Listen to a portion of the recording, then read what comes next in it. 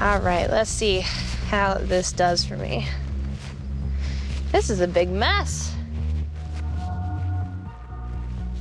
For skirting, you wanna try to find all the problem areas and just like the dirty spots and kind of just pick through it.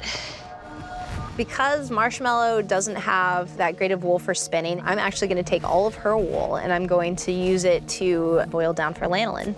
It's a waxy secretion that comes from the sheep's skin. It's like super healing, super good for your skin. It's also called wool wax. This is what I want for making like salves or chapsticks even, different skin medicines and stuff like that. It'd just be really, really good. How long do you think this is gonna take? I read that it takes like a few hours. You gotta boil it for quite some time in some salt water. This is the first time I've ever done it, so hopefully it turns out okay. What's supposed to happen is the water's supposed to start evaporating off of the wool.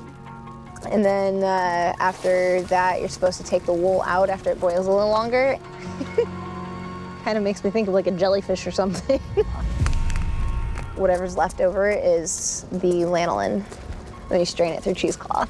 That way we can get out any like impurities, dirt, grime, anything that's actually in there that doesn't need to be in there. And then I let it cool, scoop the lanolin off the top and make my salve. I think it'll be great. What if we set it in the snow? It'll cool a heck of a lot faster. Not a bad idea.